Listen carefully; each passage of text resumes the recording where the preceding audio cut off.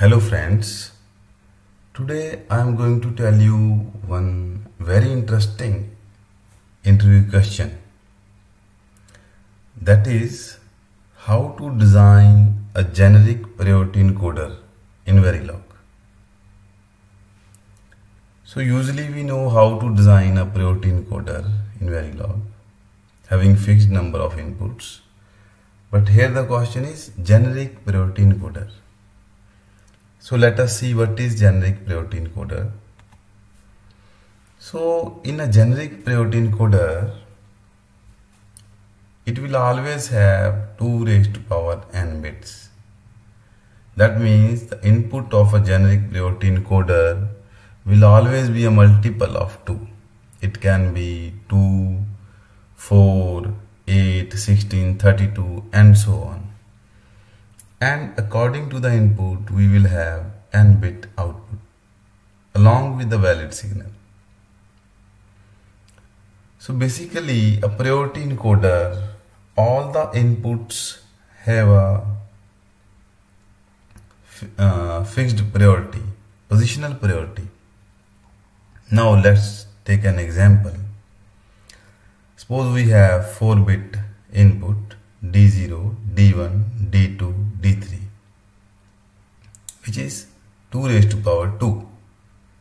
Now it will have 2 bits as an output, that is Y1 and Y0 along with the valid signal V. So here in this priority encoder, we want to design this priority encoder for D3 as a highest priority bit.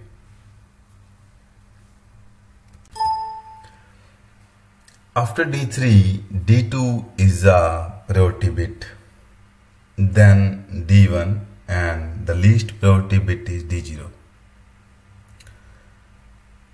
So now let's consider D3 is 1, and irrespective of the status of D0 to D2 bits, priority encoder will report 1 1. 1 1 means at the 3rd bit we have a value 1 along with the valid signal.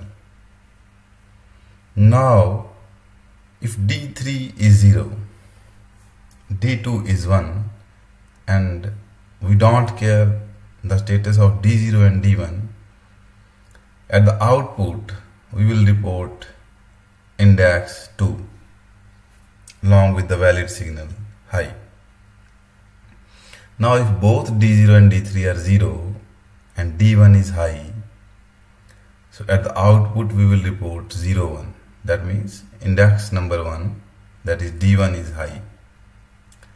So if all the 3 are 0, D1 to D3, and D0 is 1, then at the output we will report 0 0 with valid bit high. Now if there is no input bit has a logic high value,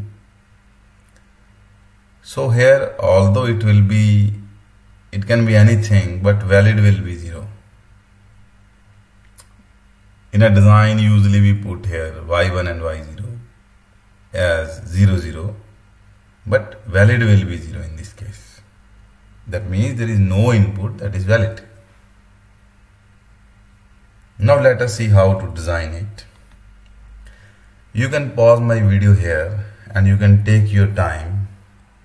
You can try to design it, and otherwise I am going to explain you how we design it. So I already have written this code, and even you can get the same code from the description below. Maybe you can get the link from the description. So this is generic priority encoder module name. It has A as an input, P is the output along with the valid signal. So now as this is the generic priority encoder, so I am considering n as a parameter, n is a 4. Now input A will be n minus 1A and output will be C log 2n minus 1 colon 0. So this is C log 2 is a system task,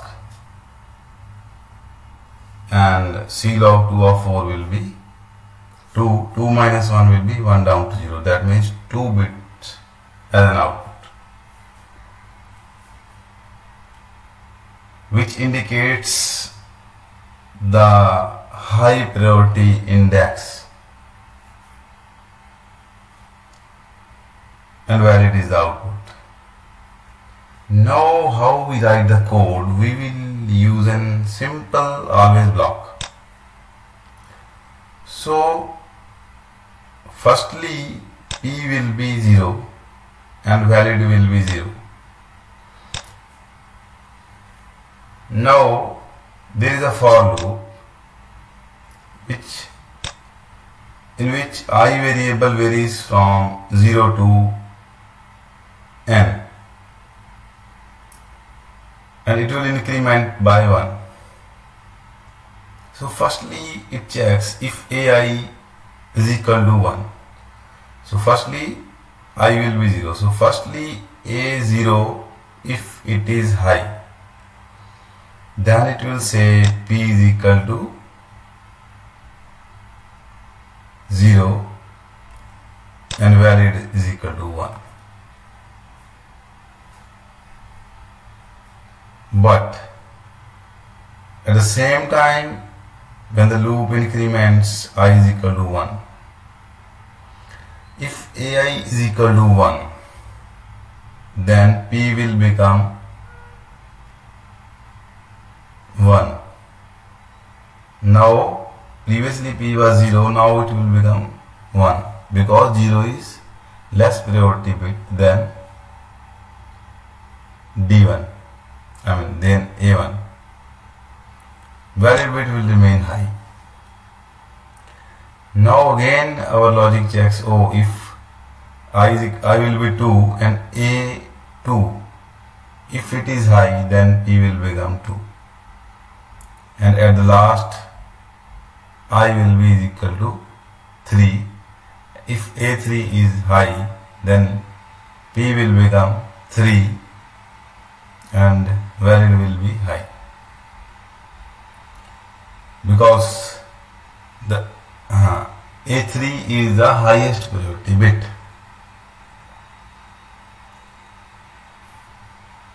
And this is a combinational logic. Okay.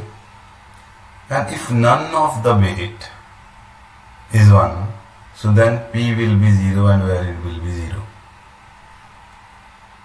So we have to specify this condition.